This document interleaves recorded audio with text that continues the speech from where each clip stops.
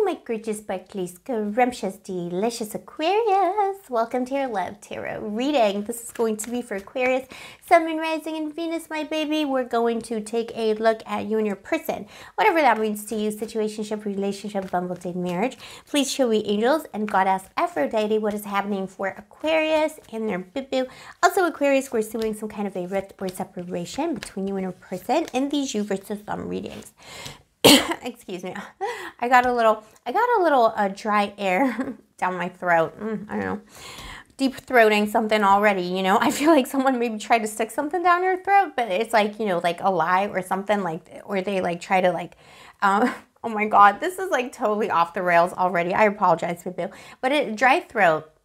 Let me have a little drink. I'm incriminating myself already, baby. But someone tried to stick something down your throat, like a lie or like a half-truth, or they try to gaslight you or persuade you of something. You're like, gagging on it. Okay. Oh, my God.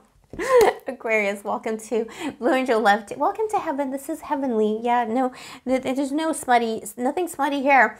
Bibi, welcome to Blue Angel Love Tarot. If you are new and if you are a returning Blue Angel, thank you. I appreciate you. I love you. I see you, baby. Give me a kiss. I am not that girl. Also, you know, I'm not sex crazy. I don't know why these like references always come up, because I feel like it's just my sense of humor, you know. I am a Scorpio Sun and Rising, as you know, and I am Aquarius obsessed. But that Scorpio humor, like, okay. Anyways, okay. Yeah, someone tried to stick something down your throat. But it was like slim pickings, all right? They have a lot to offer. There's a rat here. I smell a rat. Why do I smell a rat? I mean, I know why, because there's rats in the picture. 10 of Pentacles. Someone tried to play you dirty, and you were like, no, thank you. You saw through something. You saw through someone. You saw through someone's armor and through their stupidity. Also, someone tried to sell you a lie. They try to sell you something. Like, you know, this is like a used car sales person kind of a vibe.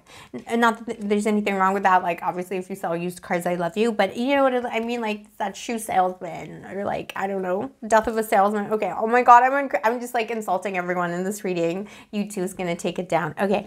YouTube, don't. I love you.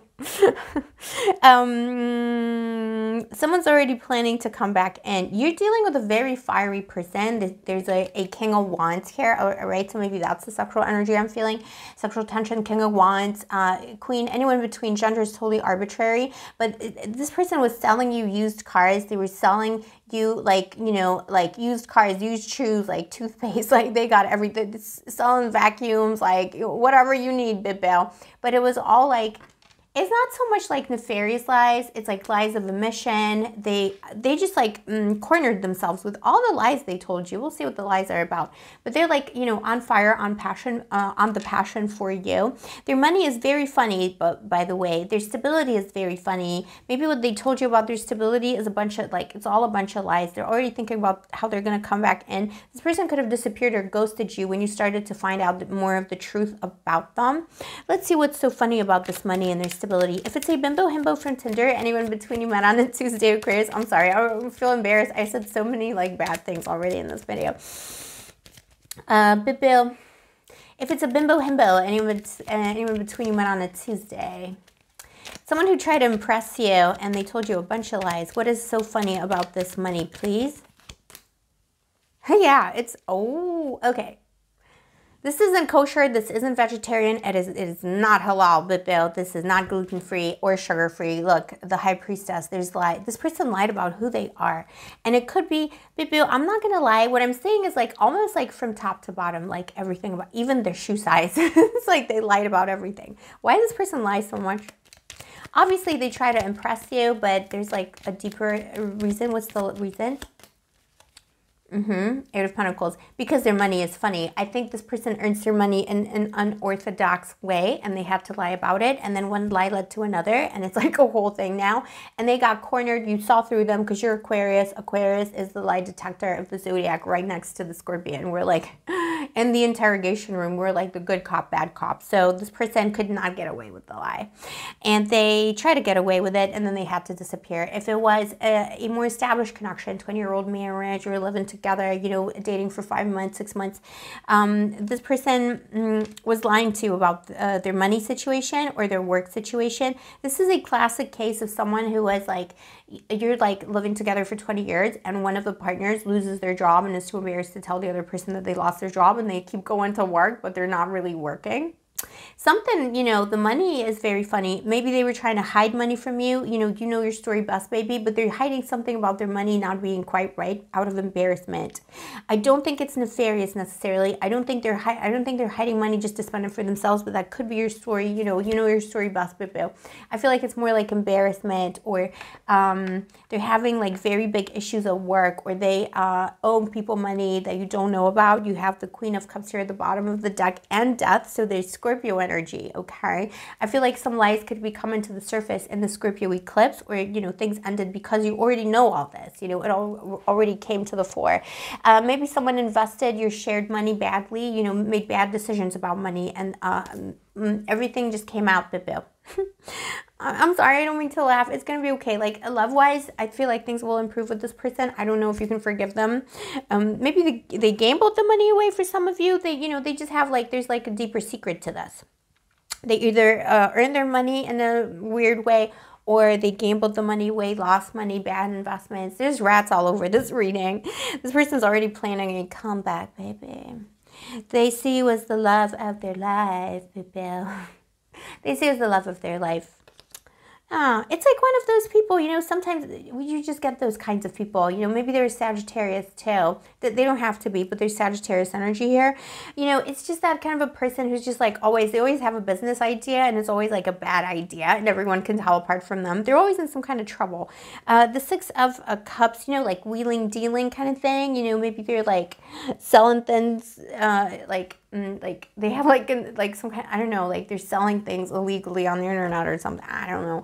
But it's that energy. Six of Cups is someone who wants to apologize and make up, kiss it better, baby.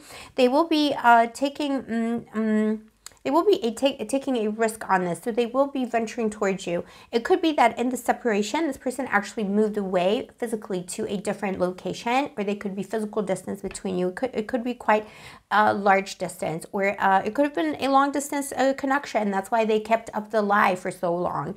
But they're going to be coming back to you on this ship, so they're going to be they need to take a risk here, and they will be taking the risk. They wanna dance to your beat today. Aquarius, let's see what the advice is here for Aquarius. In the next 2 hours, 2 days, 2 weeks, or 2 months, this person will be coming back and reaching out, or just appearing at your doorstep, whatever your relationship is, baby. Let's see, please show me, angels. What is the advice? Aww. Five of Cups. The advice is like, look, this is a dog, okay? Like, don't beat a dog that's already kind of lying down on the ground, you know? Maybe, you know, I'm not saying forgive them, because maybe what they did is unforgivable. It is your life to live, baby. But at least hear them out, because this person is not in a good place. So if you think they're doing good, if you think they, you know, disappeared or ran away from a problem and they're like doing fine, sipping champagne and like laughing, they're not. They're in a really, really dark place. So at least give them the space of 2 minutes to hear them out. I feel like you owe them that on some level, you know, maybe like just like, you know, spiritually, you owe it to yourself as well to hear them out, and then see what happens. See what they have to say, baby. Just see what they have to say. Boo, this is what I have for you today, my darling Aquarius. Let me know in the comments below if this is your story. Also, baby, if you vibe with my channel and you enjoy my videos, why not subscribe, turn on the notification button, and of course, like the video, because liking the video really helps me out as a small creator on YouTube. And if you'd like to get a personal reading with me, all the information is down below. I'll see you next time, my baby, tomorrow. Stay sparkly, stay gorgeous, stay moisturized, and may the angels protect you. One more.